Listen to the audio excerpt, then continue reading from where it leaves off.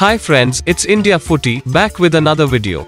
In this video we will preview the African Nations Championship Southern Zone qualification match which will be played later today between Mozambique and Zambia. The match at Mozambique's Estádio do Zimpeto Stadium will kick off at 3 p.m. Central Africa time. African Nations Championship, which is commonly known as CHAN, is a competition exclusive for players plying their trade in the domestic league.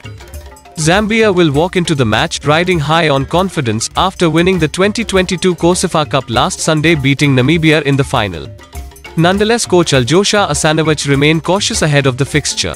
The Croatian manager feels playing Mozambique won't be easy and he wants his players to give their best shot. Zambia will be without the injured Spencer Sutu, while Cyril Chibwe and Prince Mamba are in a race for a late fitness test, having picked up minor injuries. Asanović is confident of Zambia's chances despite facing an Mozambique side that will be backed by home support. Meanwhile, Mozambique lost to Namibia in the semi-finals of the COSAFA Cup before settling for the fourth place after a shootout against Senegal.